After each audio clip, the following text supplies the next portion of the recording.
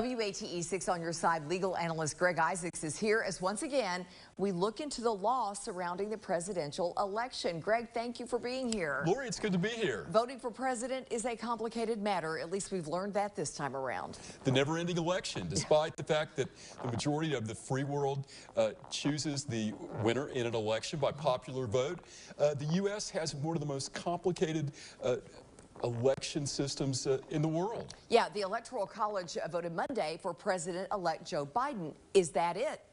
Well, let's talk about a little bit how we got there. Okay. November 4th, that really doesn't mean that's election day. 22 states, District of Columbia, they have a grace period that can be 2, 3, 4 days or longer. Then the vote has to be certified by a city, county, board of canvassers. Then there has to be a certificate of ascertainment signed by the governor. If it's close, within a half a point or a point, you get a recount automatically. So then what happens? They are electors. We don't vote for the president. We vote for a slate of electors. The Supreme Court ruled this summer, electors cannot be faithless. They have to vote for the majority of the votes cast in the state, or they can be removed or fined. So and now, in that regard, our vote counts. In that regard, well, it's starting to get closer to counting. So then the governor signs a certificate of ascertainment. Then on December 8th, we have Safe Harbor Day, which means if there's any disputes among electors, you have to resolve them. Then December 14th is really Election Day. The electors meet at the State House and they cast votes. But Lori, is it over? No, it's never over. January 6th, a joint session of Congress, they meet to vote or accept the Electoral College votes. This is all normally perfunctory. Right. But what happens? Both the Senate and Congress meet in a joint session. You know what's going to happen. But if there is an objection, just one objection, has to be in writing, clearly state the basis for the objection, then they adjourn.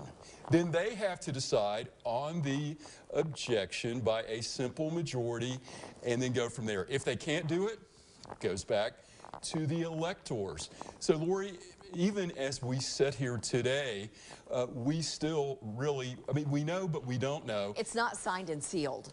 It's all the way. not signed and sealed all the way. Oh my goodness. Yeah, I said it was complicated. And you were right. We all know that's for sure. Really quickly, there was talk Monday about alternate electors or competing electors.